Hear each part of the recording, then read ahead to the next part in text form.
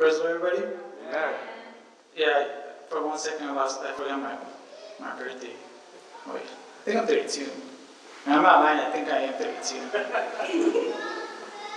yeah, I am 32. I just thought about that. I was born in 89, so you guys want to do the math. But anyways, I just want to thank God because He has given me the opportunity to be here once again. And I thank God because my family's with me and everybody's doing okay. And I want you guys to open up your Bibles to the book of Genesis, chapter 17, and we're going to read verse 1. So, Genesis chapter 17, verse 1.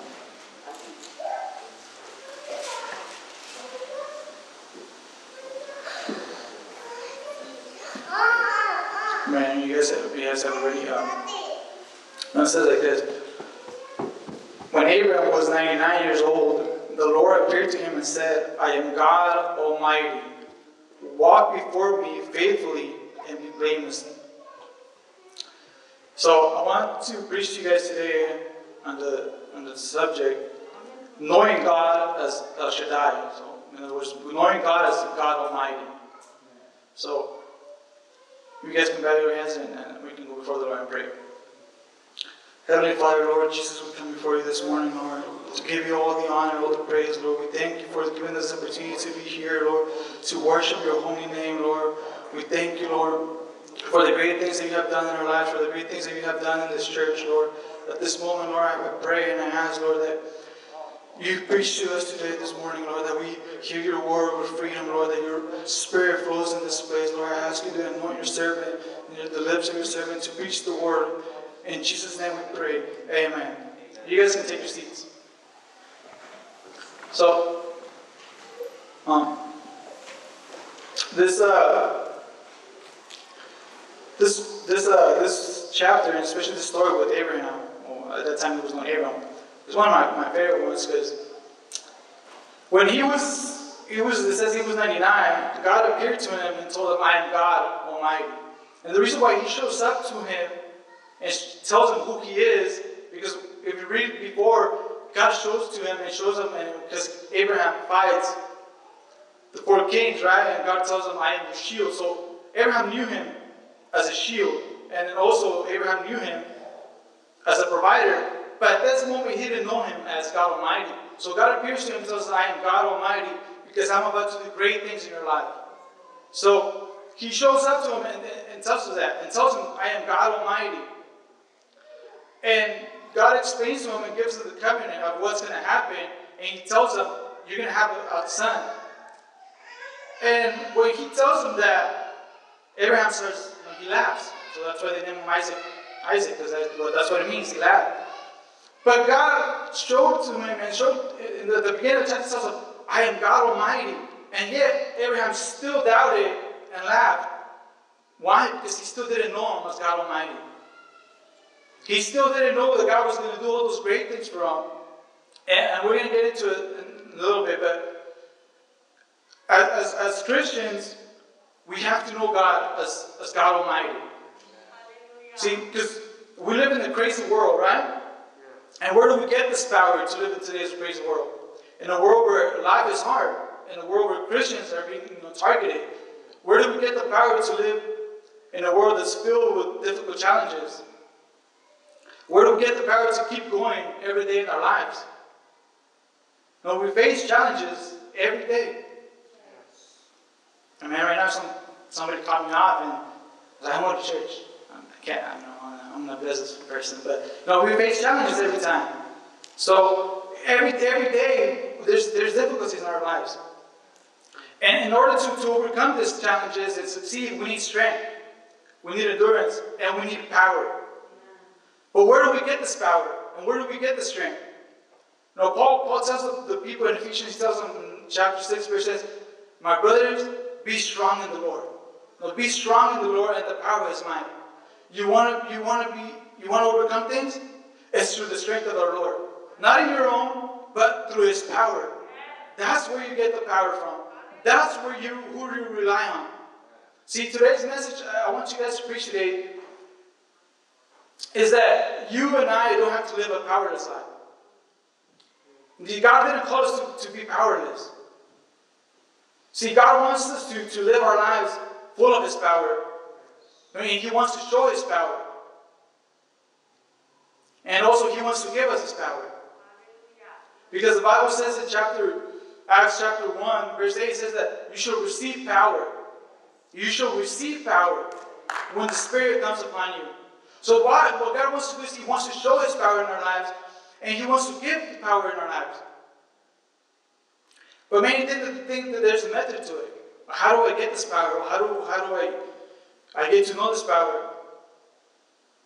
And they look for things or how to get this power. But you guys all know Harry Houdini, right? The great escape artist. Anyone who's ever heard of him? No, he's a famous guy for escaping everything, right? Handcuffs, prison cells, and anything that would try to confine him. Now, he boasted many times that nothing could stop him, and no jail cell could hold him. And that, he never fell. That was true. He would always escape from whatever he was, prison or handcuffs. He would always escape. Well, almost, because there's a legend that says that in one occasion Houdini entered his cell, as he usually does, with just the street clothes, and then he walks in, and the authorities walk out, and then just shut the door behind him, and just let him be there alone. And just like he did so many times, he just pulled a little piece of metal, really strong, and he began to work the lock in the cell. But this time the cell wouldn't open, and he put all his knowledge to it, and everything he knew about locks, and he just couldn't get it open. And after 2 hours later, he got frustrated, and he gave up. He finally gave up. The lock just wouldn't open. So the great Houdini, the one that said that nothing could stop him, he finally failed. Why? What went wrong? Was the guards forgot to lock the cell? All he was needed to do was just open it, because it was open. It was unlocked. See, the only place the door was locked was in his mind, because the door was open, and he tried to open the door. It was open. Does this sound familiar to some of us that try to open a door that God has already opened? Try to get a power that God has already given us? Think of those that are trying so hard to find the power of God. They try to find it. They try to seek it in their lives. They try to find a method for how to unleash God's powers, but they never really unlock it. And finally, in frustration, they quit, assuming that the power is too elusive, that it was only for some selected few, it was only for a distant time back in the past, it was only for the apostles, or it was only for the missionaries. Or it was the only access to it is a method that they can't find or they can't figure out. But the truth is, there is no method. The Bible says that you will receive power when the Holy Spirit comes. So if the Holy Spirit has come upon you, you have the power of God. You have the Spirit, you have His power. See, He wants us to know Him as God Almighty. And He wants to show His power in us. See, the reason why Abraham laughed when God appeared to him and said, I am God Almighty. Now it's time for you to know me as God Almighty, because I'm going to do great things in your life. And he laughed with it. The thing is that very few know God as El Shaddai. Wow. Very few know Him as God Almighty. And they see God in the Scriptures, who delivered Israel from slavery in Egypt and splits the Red Sea, turns water into wine, raises the dead and heals the blind. And we see everything in the Bible. We see everything that Jesus has done, and He has done in the Old Testament too. But we still try to figure out and say that power is not meant for us. But Jesus said, those who will believe in Him will do greater things, greater miracles than these. They will raise the dead, they will heal the sick and heal the lame.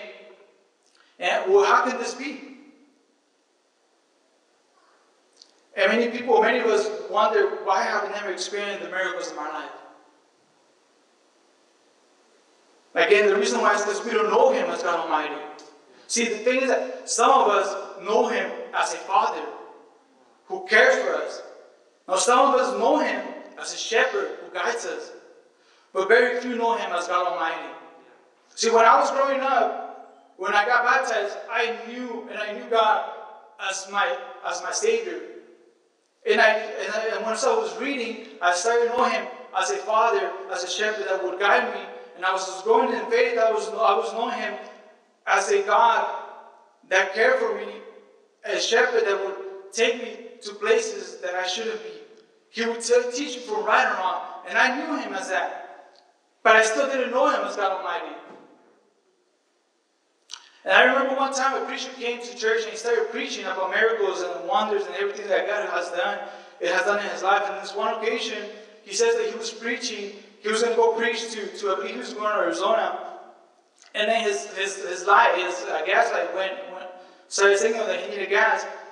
And he started thinking, well, the next gasoline station is it's nowhere near me. I'm not going to make it. He says that he wasn't going to make it with that gas that he had in his tank. So he says that he prayed and said, Lord, I got to make it to this place. I got to make it to this church and I got to preach. So he said, in Jesus' name, I'm going to make it. And then he says that he saw his gas gauge go from empty to full. And at that moment I said, Lord, I want to know you. And I want to see those miracles in my life. See, I want to see that power in my life. Just as you've done with many preachers that have said that, I want to see that power in my life. And I remember when I said that, time passed by and it felt like I told God, Lord, put me in the worst situations of my life. Because at that time I didn't know what I was asking for.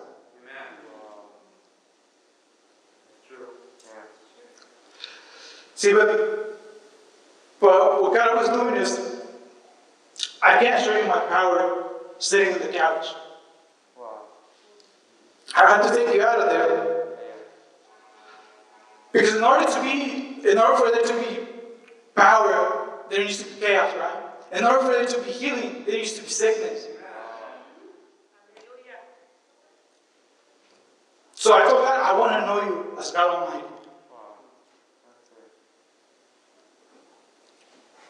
See,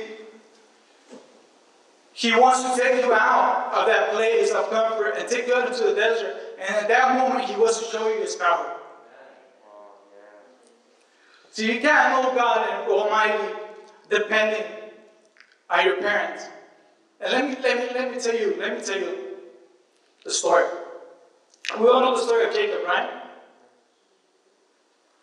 We know that Jacob was just stealing left and right.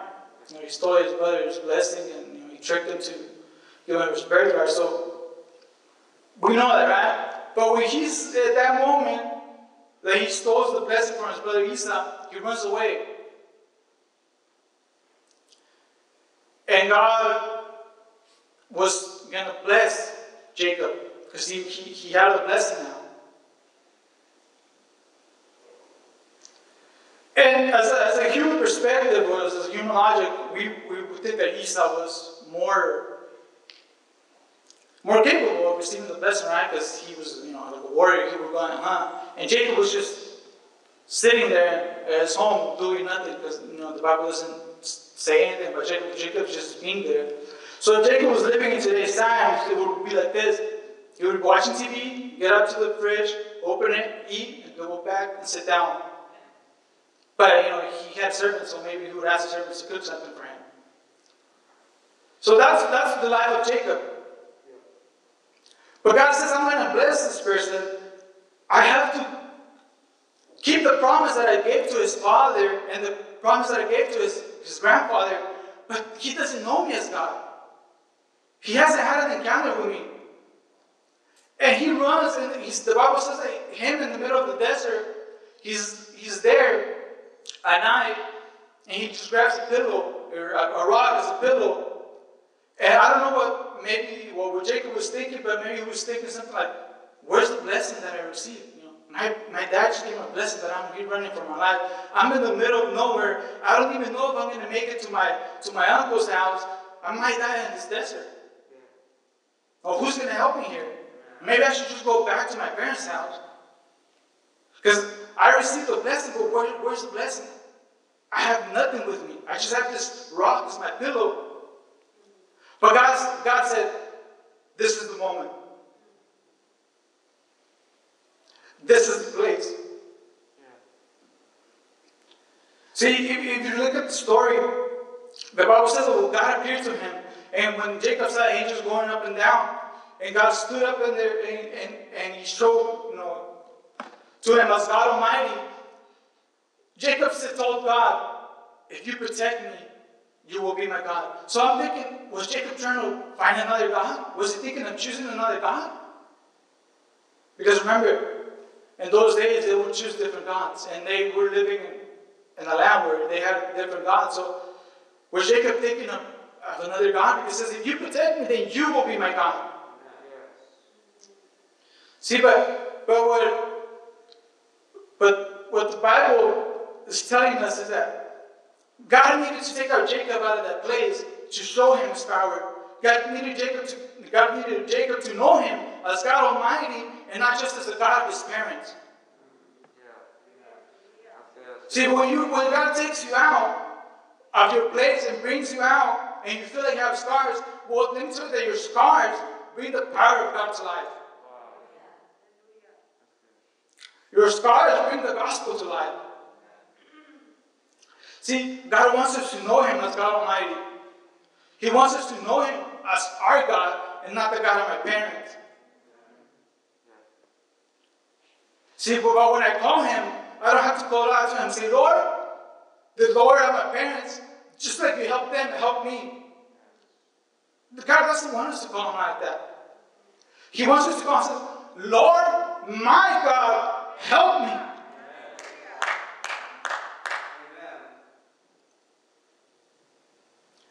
See, this week my son was a little bit sick. I believe it was Tuesday. He had a fever. And at night I prayed and said, Lord, my God, heal him in the name of Jesus. And the next day he woke up with no fever. Because that's the power of God. See, that's how God wants us to call out to him. He wants us to call him as our God and not as the God of our parents. See, I wanted to know God like that. I don't want to know God just the God that did miracles for my parents. I wanted to know God as the God that does miracles in my life too. And let me tell you a story. If you guys go to Acts chapter 19, verse 11, and this is why God wants us to know him as God Almighty. So Acts chapter 19, verse 11. And it says, now God worked unusual miracles by the hands of Paul, so that even handkerchiefs or aprons were brought from his body to the sick, and the disease left them, and the evil spirits went out of them. So this is what God was doing with Paul. The Bible says that he was a tent maker, so when he would take out his clothes or his apron, and people would come and steal it from him. Because they would take it to the sick, and they would be healed just with his clothes. So this was God was doing. Then some of the itinerant Jewish exorcists took it upon themselves to call the name of the Lord Jesus over those who had evil spirits, saying, we exorcise you by the Jesus who Paul preaches.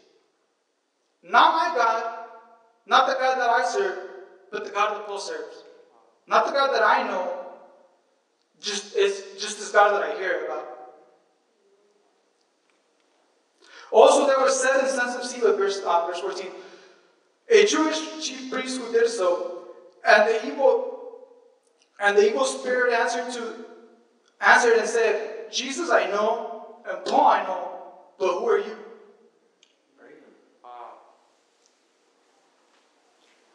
Verse 16.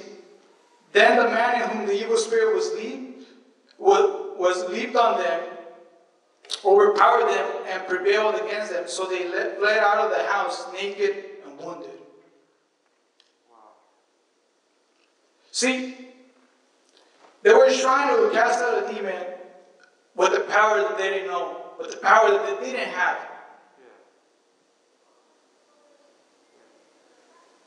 Praise God.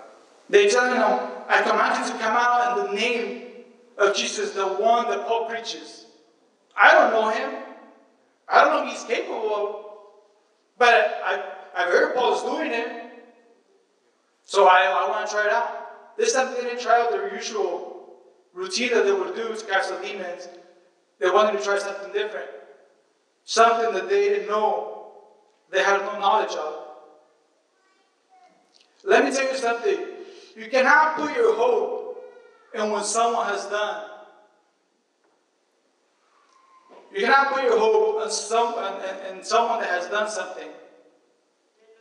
Unless it's Jesus, right? You don't come before God and say, Lord, the God of my grandparents, the God of my parents, and they would help me. You don't come and say, Lord, my grandfather was a preacher, so I think we're good, right? You don't say, my mom was a saint, so I think we're good, right? You don't call out the name of God and say what someone else has done. Let me tell you something. What your parents have done is separate from what you are going to do. The relationship that God has with your parents is different from the relationship He has with your life. What God has done in their life is separate from what He's doing in your life. You cannot rely on what they've done and it's going to work for you. God says everybody's life is individual. Everybody has to know me as God.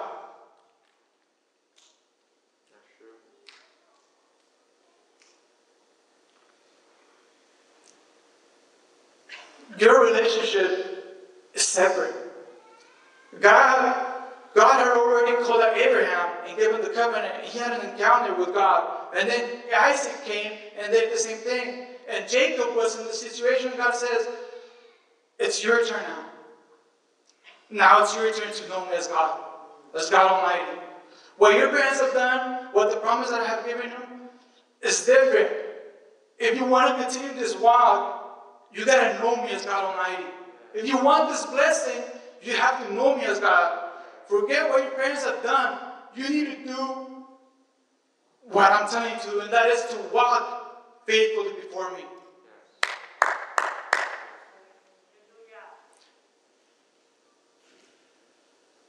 See, this man right here, this Jewish man, was trying to cast out a demon with the power that they didn't have. You know, they wanted God's power, but they didn't want Jesus. Wow. See, they wanted His power, but they didn't want God. Yeah. See, they wanted the power of Jesus, but they wouldn't go through Him to get it. And a lot of us want to be like Paul. I have the power and have the ministry that he had. But we don't want to pay the price. We want the power, we want the blessing, we want the healing. But we don't want Jesus. We don't want to go through Him. We don't want to go to Him. We just want to receive the blessings. This man was trying to get the power, but they didn't want nothing to do with God. They wanted to see a miracle, but they didn't want nothing to do with God. Many of us think that God's going to do great things in us because He also did it in our parents. The truth is that we have to serve God just like our parents did.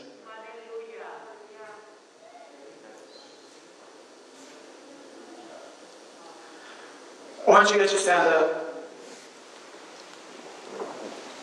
If you guys want to see the power of God, if you want to see the power move in your life, This is what power looks like. It's the same chapter, verse 17.